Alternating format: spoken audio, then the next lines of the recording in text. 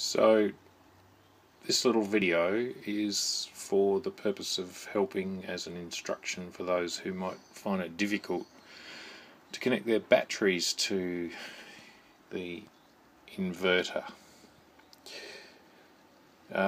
When you do, you've got to bear in mind that there are huge capacitors inside.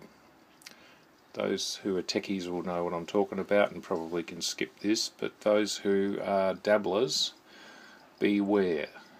They're like a short circuit if they're discharged, and this display is actually showing what's happening inside the inverter. It's across the inverter leads, there's no battery connected, and as you can see there's 0.14 volts registering, which means nothing's there. They're completely discharged and they're huge.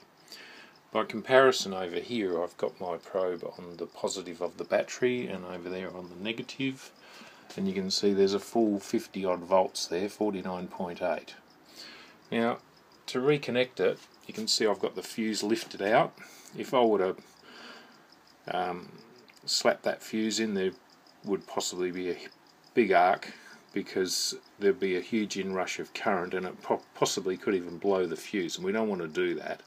So the method that I'm going to use involves a 240 volt bulb that I tested earlier, and what we simply do is connect one end to our 50 volts. I'm trying to do this left-handed. There we go. So that's connected there. The other end is connected via this, and when I pop this on here I'll probably blow the light, I don't know, but there we go.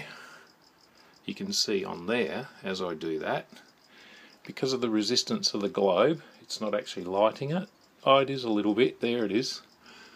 And I'm bringing the voltage of the capacitors up slowly. Here we go. So this is the safe method of charging the capacitors in your inverter. And here we come, we're getting up close to, my hand slipped off there, but that's all we're doing. And then once we've got this up at the same level, you'll see it's going to level out. It's that close that we can safely reapply the fuse without any risk of arcing.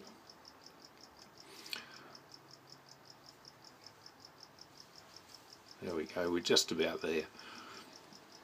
So that's quite safe, there's no heat involved, the current is minimal. As you can see, the globe's no longer glowing, but it's providing a resistance path for the current. That's the important thing, some resistance to slow the current down, maintain a low current charge of the battery. So now that's pretty much steady on almost 50 volts according to that. I've still not calibrated it. So I can take this off, remove all this rubbish, and safely pop the fuse in place. And it requires a bit of effort to get it in. These are quite tight, these.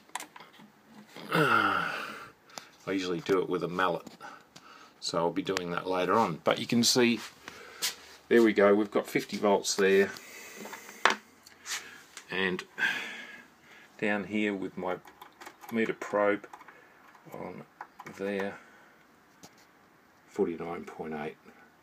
So as you can see, there's a little bit of calibration required still.